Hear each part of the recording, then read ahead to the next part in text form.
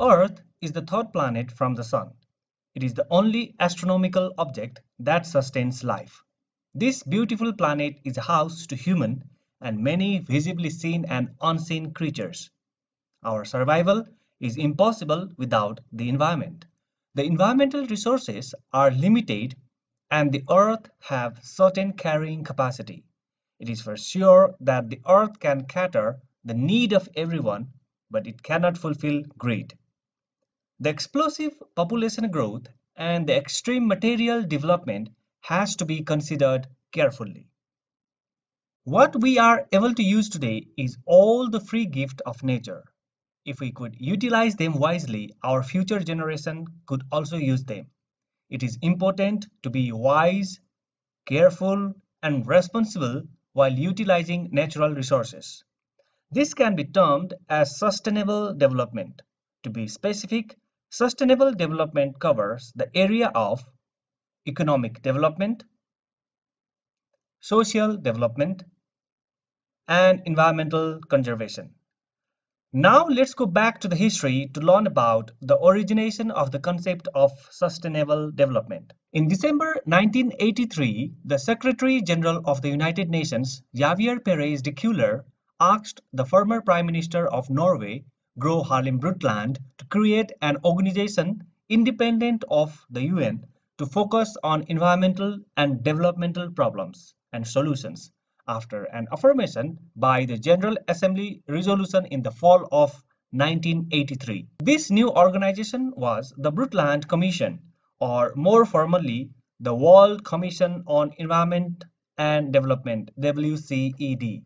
The Brundtland Commission was first headed by Gro Harlem Brundtland as chairman and Mansour Khalid as vice chairman.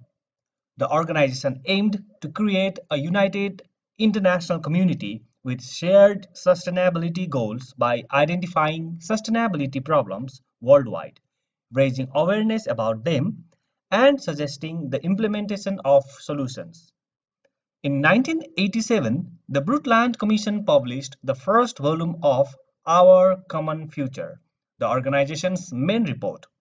Our Common Future strongly influenced the Earth Summit in Rio de Janeiro, Brazil in 1992 and the Third UN Conference on Environment and Development in Johannesburg, South Africa in 2002. The 42nd session of the UN General Assembly adopted and endorsed the report prepared on Our Common Future.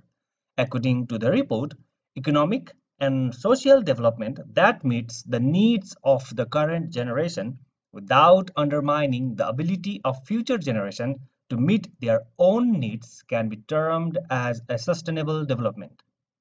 In this regard, the objectives of sustainable development can be listed as to run development smoothly and effectively, to use means and resources wisely, to maintain balance between population and environment, to achieve high, stable, and sustainable economic growth, to check environmental degradation, to help alleviate poverty, to encourage public participation, to promote social justice among people. At the same time, some features of sustainable development can be listed in the following ways. Sustainable development helps make best utilization of means and resources. It controls utilitarian culture. It helps in fair distribution of means and resources.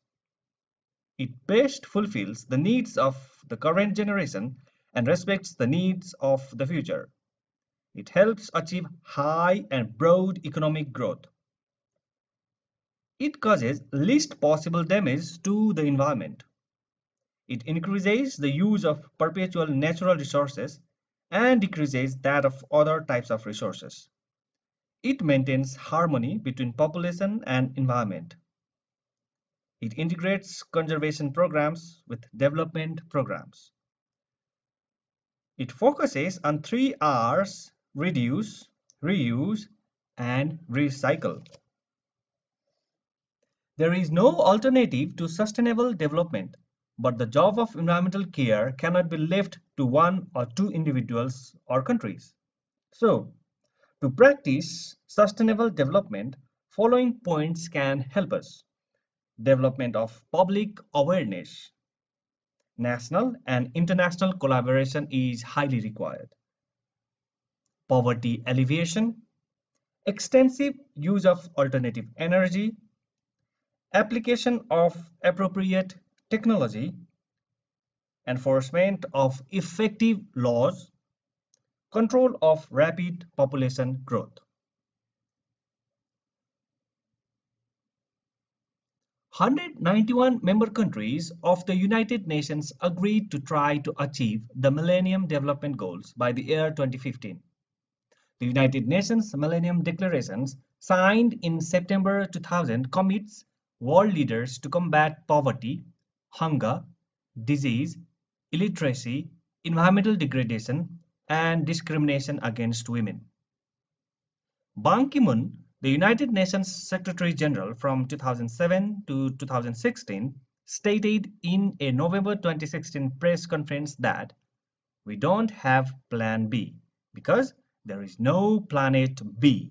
On the basis of MDG, 17 global goals were designed to be a blueprint to achieve a better and more sustainable future for all by the United Nations. The General Assembly of the UN set these 17 global goals in 2015, which are intended to be achieved by the year 2030. Let's see the list of these global goals.